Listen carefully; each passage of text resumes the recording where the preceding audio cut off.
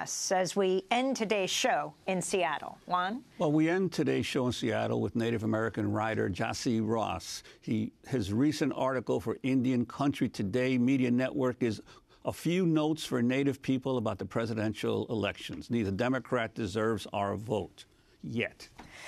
Gyasi Ross is a member of Blackfeet Nation, also the author of How to Say I Love You in Indian. Welcome to Democracy Now!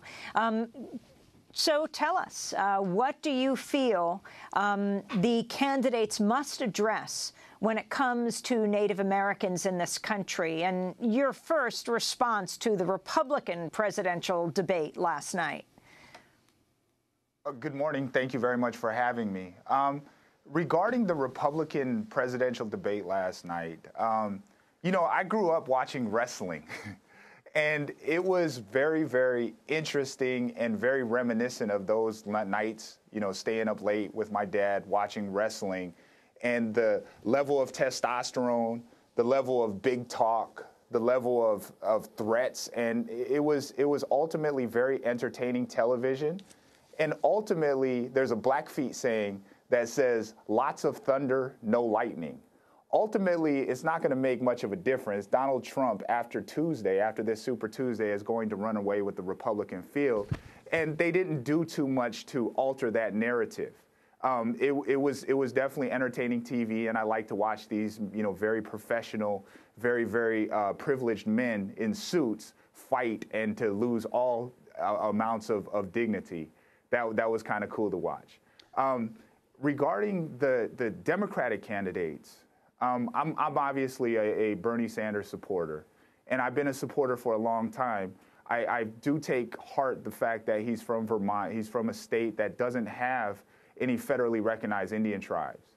And so for that, he has been on the right side of history, whether you're talking about the Oak Flats, you know, the transfer of the Oak Flats sacred sites and trying to stop that transfer on behalf of some of the Apache nations, or alternatively, the Keystone XL pipeline. He's been on the right side of history a lot of times. However, it's going to take more than just general omnibus sort of slush fund positions on behalf of Bernie Sanders or Hillary Clinton in order to garner a critical mass of the Native vote. Native people have been very clear that we want specific policy positions, promises and pledges on behalf of any of these candidates who are going to earn our vote. And the early numbers do indicate that we have been supporting Bernie Sanders. In Iowa, the Meskwaki settlement was very, very much in favor of Bernie, according to the numbers at the caucus. Moreover, in Nevada, the various tribes there, the various Paiute tribes, were very much in favor of Bernie Sanders. However, the unveiling of either party's positions, platforms on Native communities. Bernie has unveiled, as of this week at the National Congress of American Indians mid-year conference, they unveiled a pretty detailed platform, and that's cool. But we want to see what the implementation of those ideas are going to be from either candidate, and to reassure that those candidates are going to, in fact, earn our votes instead of the way it has been in the past of taking those votes for granted. Well, Gyasi, I wanted to ask you, I can't say that I have watched every hour of all the many debates that have occurred on both the Democratic and Republican side, but those that I have watched, I've been struck by the total absence of any questions or discussion of the situation of Native Americans in the country. But I want to go to Florida Senator Marco Rubio last night, calling Republicans the party of diversity. That was so interesting, wasn't it? On the stage tonight, there are two descendants of immigrants of Cuban origin and an African American. We are the party of diversity, not the Democratic Party. And the second point I would make is that we have to move past this idea that somehow the Hispanic community only cares about immigration. Yes, it's an important issue because we know and love people that have been impacted by it. But I'm going to tell you the most powerful sentiment in the Hispanic community, as it is in every immigrant community, is the burning desire to leave your children better off than yourself. And you can only do that through free enterprise. That's what we stand for, not socialism like Bernie Sanders and increasingly Hillary Clinton.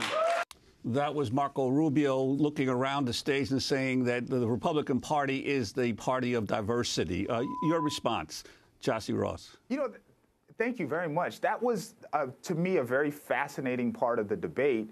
And if you think about it, he's actually on some level correct. That is that there are two children of immigrants. There's an African-American male that's standing on stage. There was previously an Indian-American male that was also in the primaries, and there was a white woman. And that is much more diversity, unfortunately, than the Democratic folks have shown on their side during the primaries. However, that sounds cool. However, there is the fact that those positions that are espoused by Ben Carson or by Marco Rubio or Ted Cruz are generally not consistent or congruent with the Hispanic population of the United States, nor of the African-American population of the United States.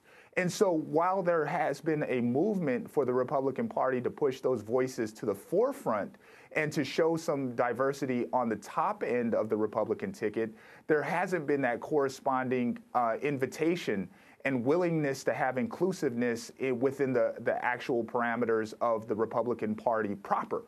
And so Marco Rubio is not incorrect in saying that, and I think it's important for the people who consider themselves to be Democrats to continue to push the Democratic Party to be more inclusive of our voices, of people of color's voices, of women's voices, of the transgender, of LGBTQ voices. However, it is important to note at the same time, in fairness, that the Democratic Party has been more inviting and inclusive of our voices into the electorate body. I wanted to ask you, Gyasi Ross, about Donald Trump, his relationship with casinos and Native Americans, if you could comment. Yeah, absolutely. Well, Donald Trump, I happen to be one of the folks who, he was called into question. His Republican bona fides was called into question many times during this debate and many times during this campaign. I happen to believe that he's neither Republican nor a Democrat. He's a capitalist.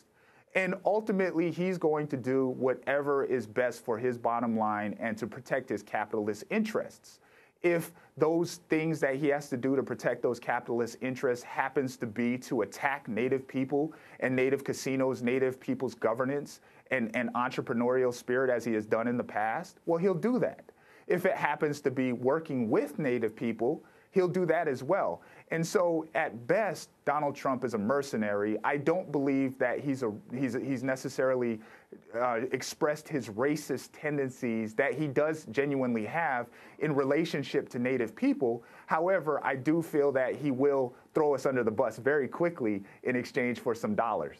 Interestingly, looking at a Time magazine piece from 2011, Donald Trump's gambles don't always go as planned, especially when that gamble is gambling itself. In February 2009, Trump Entertainment Resorts filed for Chapter 11 bankruptcy protection for the third time in a row, an extremely rare feat in American business. Congratulations, Donald. So, Gyasi Ross, as we wrap up, what you think people around this country should understand about the participation of Native Americans in this election of 2016? Well, I think that what we've shown in the past few elections and what we're going to continue to show is that, number one, our numbers are growing. And our willingness to participate, we have swung elections on a statewide level for national positions, in regards to here in Washington State, Maria Cantwell, in regards to John Tester, and those particular legislators will say that very openly and have been very open about our meaning. The meaning of our votes to their elections, and we do have that power to impact national elections as well. In Nevada, had those precincts gone and had Bernie Sanders, actively courted the Native vote, I suspect there might have been a different outcome because that was a very close election. The point is that although it seems like, based upon my experience at Indian Country Today Media Network and collecting data for that publication, being an editor, that Native people have largely supported Bernie Sanders in this campaign, I don't think anybody can take our vote for granted. I think it is going to take a concerted effort for Democrats, who we historically vote for, to earn our vote, as opposed to just assuming that we're going to give it sight unseen as we have in the past. there's a younger generation that's very, very actively involved and very, very interested in these politics that say that you have to do something affirmatively, proactively, and progressively in order to earn the native vote. Gyasi Ross, we want to thank you for being with us, member of the Blackfeet Nation and an editor at Indian Country Today, author of How to Say I Love You.